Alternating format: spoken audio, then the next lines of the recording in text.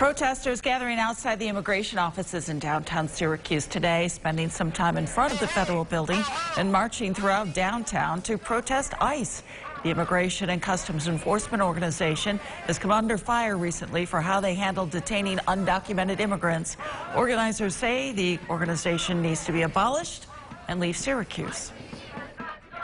The day of action that's been called nationwide is about the abolition of ICE.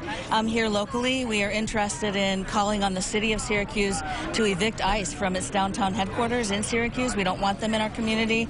We also don't want immigration agents to be in our bus station and train station. We also want Syracuse to live up to its promise of being a sanctuary city. The Syracuse event was just one of many across the country today to raise awareness about the families being separated along the U.S.-Mexico border. Police say they arrested 10 people who were possibly protesting ICE for trespassing in the lobby of a building on South Salina Street.